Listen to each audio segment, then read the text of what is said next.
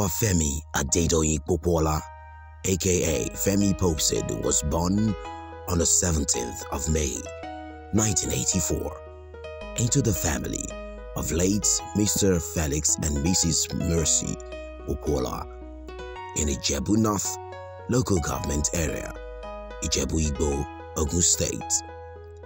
Being the last child of his parents, his passion for singing and God's calling upon his life led him to a lifetime of gospel ministry.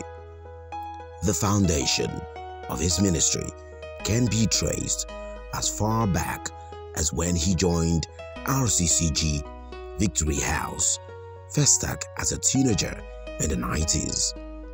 He then proceeded to join the choir at the Redeemed Christian Fellowship Olabisi Onabanjo University in 2002, where he was elected the chief whip and disciplinarian due to his strong and no-nonsense personality. He also started a Christian drama group called ASA, where he met the amazing woman who eventually became his wife and the mother of his children. He served the head of Team David, the worship arm of the Hour of Refreshing program led by Pastor J.T. Kalajaye for over 4 years. In 2010, he joined RCCG City of David and later became one of the praise leaders before he was reassigned to RCCG Tower of David, where he served as the HOD of the music team Bezalel from 2016 till his passing in 2021. I see him moving in this place. I see him moving in this place. I see him moving in this place. He's moving, he's moving. I see him moving in this place. I feel it all over me. Yes, I see him move. Ega, ega, baba, oh, ega, ega, ega, ega, baba, oh, ega, ega.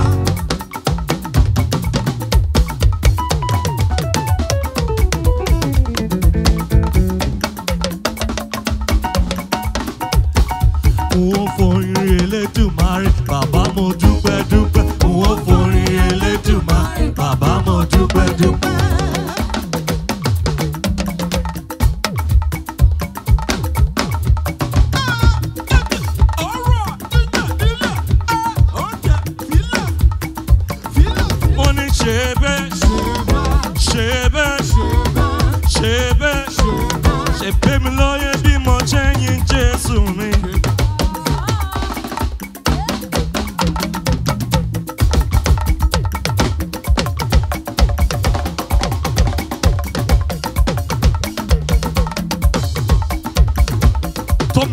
Ìwọ gangan ni wọ́n ní fẹ́ lómi ṣe é láyé. Ìwọ gangan ni wọ́n ní fẹ́ lómi ṣe é.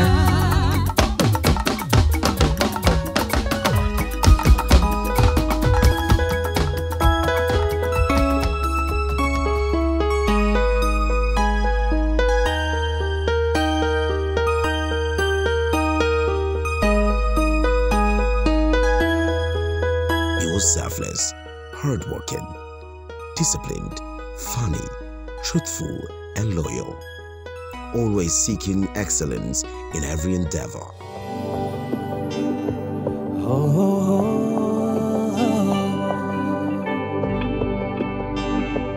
Ẹ̀mí mímọ́ látòkè wá o, jìgbìnìgbì ọkùnrin ogun. Ẹ̀mí mímọ́ káàbọ̀. Ẹ̀mí mímọ́ káàbọ̀. Wá o.